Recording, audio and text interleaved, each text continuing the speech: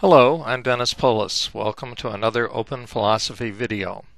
In this video we're going to be continuing our discussion of free will by considering the topic of motivational determinism. In the last three videos we've been considering the topic of free will. We began by considering the experiences which we interpret as free will to see if they're adequate to our interpretation. We found that there are things which are actually in our power in a very well-defined sense, and other things, such as walking from California to England or teleporting to the moon, which are not within our power. If multiple possibilities are in our power, then we are free. Freedom is essential to human responsibility.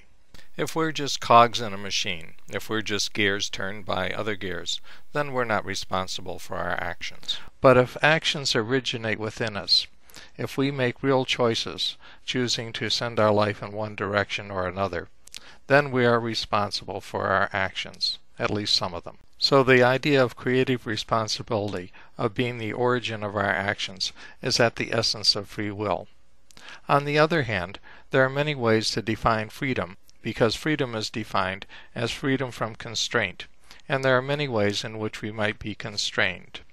We looked at physical constraints and decided that physics did not apply to the mind because it abstracts away from the mind and has no data applicable to building a model of mind.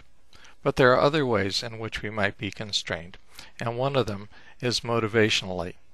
If we are always bound to do the thing which most satisfies our libido, or gives us the greatest utility, or the most money, or some other function which can be maximized, if that's what controls us, that is a form of motivational determinism.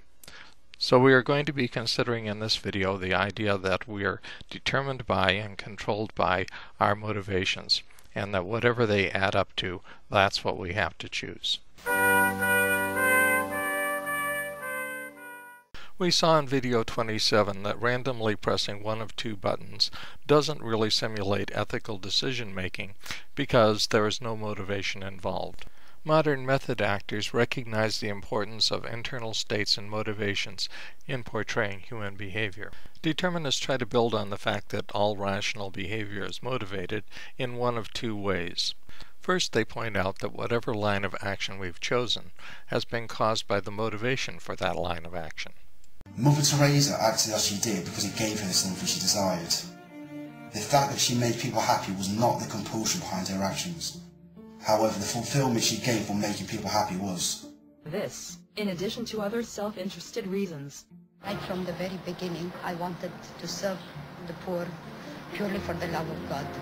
Ignoring for the moment the wanton rejection of Mother Teresa's stated reasons for her actions, namely the love of God, the problem with this whole line of argument is that no matter what Mother Teresa decided to do, for example, if she had decided to devote her considerable talents to making an immense fortune, there would have been motivation behind her choice. So determinists would have looked at the motivation to make money and argued that that motivation determined her to make the decision she did. So no matter what decision she made, whether it was for good or ill, for selfish or unselfish reasons, they would claim that it was determined by her motivation. The plausibility of this comes from the fact that motivations do cause our choices.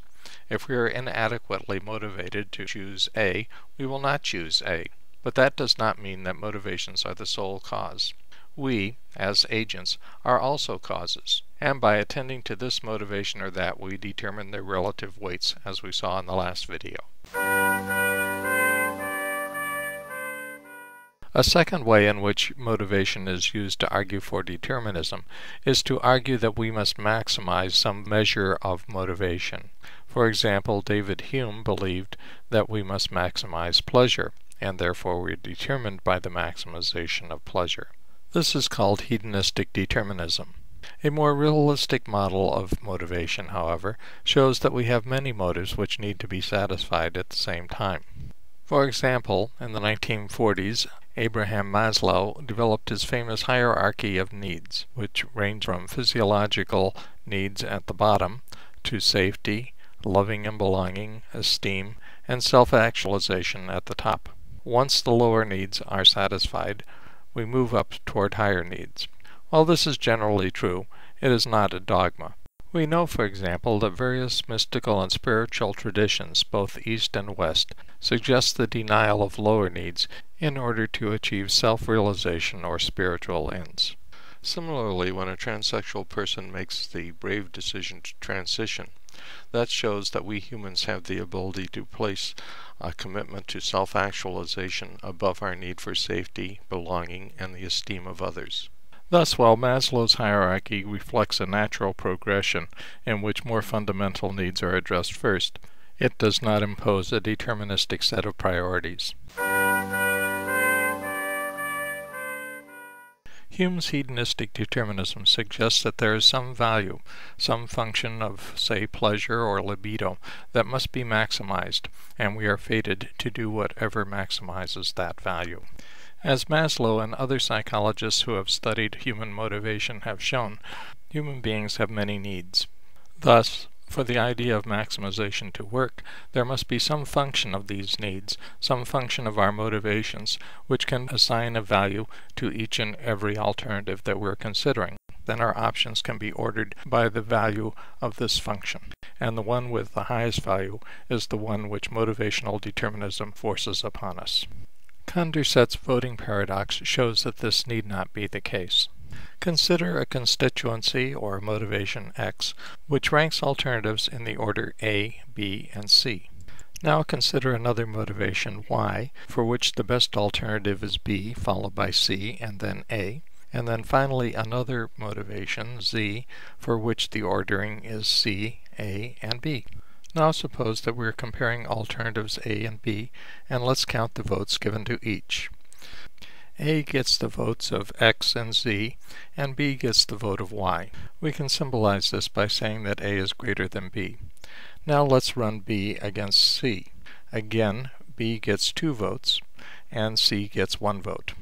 We can symbolize that as B is greater than C. So we expect that if we ran A against C, A would win. However, this is not the case.